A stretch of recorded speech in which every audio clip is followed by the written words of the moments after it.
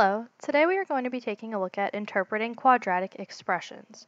So we will look at different quadratic expressions and how to answer different questions about them and analyze the different pieces of them.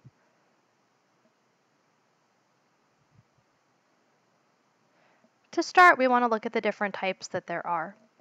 There are certain key pieces that you want to look at when determining whether you're dealing with a monomial, a binomial, or a trinomial. And there's actually part of the word that will help you determine what you're dealing with. So in monomial, we have mono. In binomial, we have bi.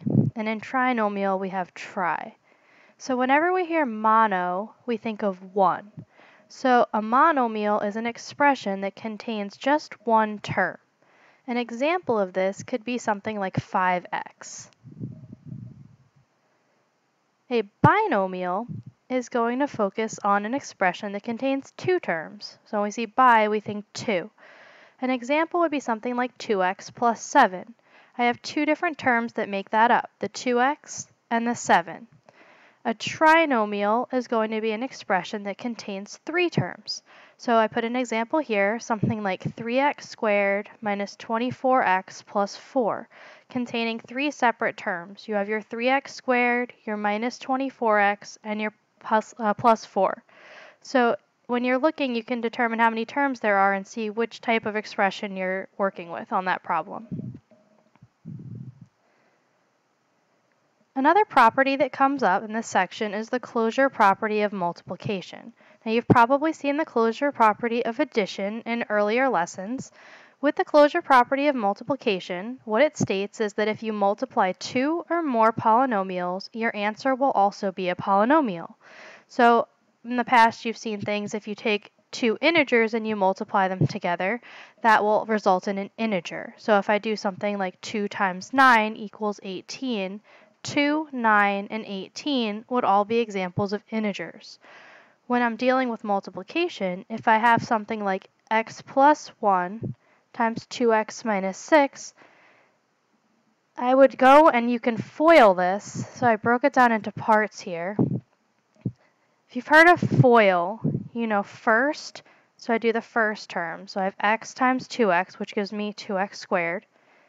Outer, or outside, I would do x times negative 6, which gives me minus 6x.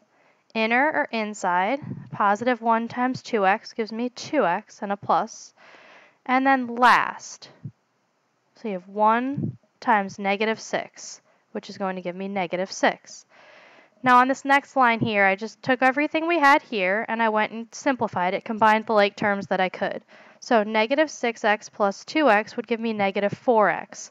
And then you want to make it go in order from degree, so I would have 2x squared minus 4x minus 6 would be my answer. So in this case, x plus 1 was a polynomial, 2x minus 6 was a polynomial, and then 2x squared minus 4x minus 6 was also a polynomial. So when I took a polynomial times a polynomial, my end result was also a polynomial. Now just to go back to the vocabulary we went over earlier, x plus 1 would be a binomial because it had two terms. 2x minus 6 would be a binomial because it also had two terms.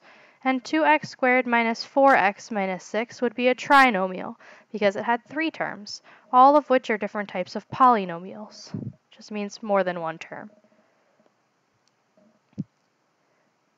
In this section, you probably saw there were a lot of real-world examples, and one thing they looked at was how to find the area of different figures, because that's going to require us to use multiplication. So if I gave you this rectangle and asked you to find the area of the rectangle, I have my sides labeled as being 3x minus 6 and x plus 2. Now one thing that you need to remember when dealing with a rectangle is that the area formula, for a rectangle is length times width. So if I have area equals length times width.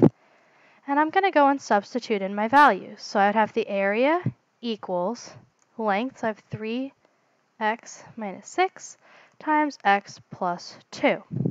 And this is going to go back to what we went over on the previous slide.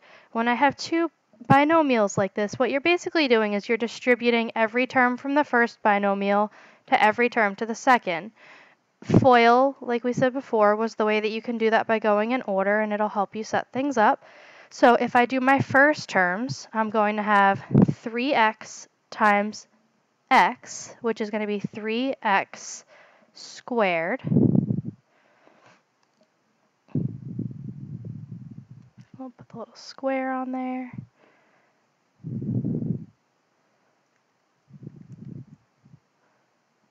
Okay, so we'll have 3x squared. Slide this over so we don't lose our exponent. That's the first terms. Then I would go to the outer terms, which would be 3x times 2, which would be 6x. Then the inside terms, which would be negative 6 times x. And again, always keep the positive negatives together, so you don't want to lose it off the number. So negative 6 times x is going to be a minus 6x. And then the last terms are going to be negative 6 times a positive 2, which is going to be a negative 12. Now we're almost done at this point. We just need to go and simplify what we can. And in this case, there is something that when I combine is going to have something interesting happen. So with this problem now, when I go and I combine my 3x squared plus 6x minus 12, the only two parts of that I can actually put together and simplify are going to be the 6x minus 6x. And when I go to combine those, they're actually going to cancel out because 6x minus 6x is going to be 0.